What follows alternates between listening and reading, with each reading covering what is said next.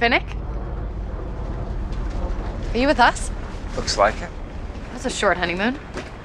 Yeah, well, I guess we're gonna have to have one in the capital after we take it. Gather round.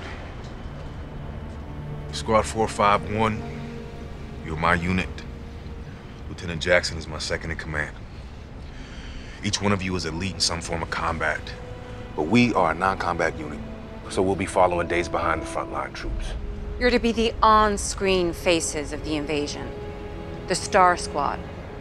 It's been decided that you're most effective when seen by the masses. So we're not gonna fight? You do whatever you're ordered to do, soldier. It's not your job to ask questions. Yes, sir. Even though we'll be working on abandoned streets miles behind the front lines, I guarantee you, wherever they put us, it will not be safe. This is a war zone. It is likely that we'll encounter both active pods and peacekeepers. You're considered high-value targets to the capital. Our unit has been given a holo, a database that contains a detailed map of the capital and a list of every known pod. These pods can trigger anything from bombs to traps to mutts. Whatever they contain, they are meant to kill you. Ladies and gentlemen, welcome to the 76th Hunger Games.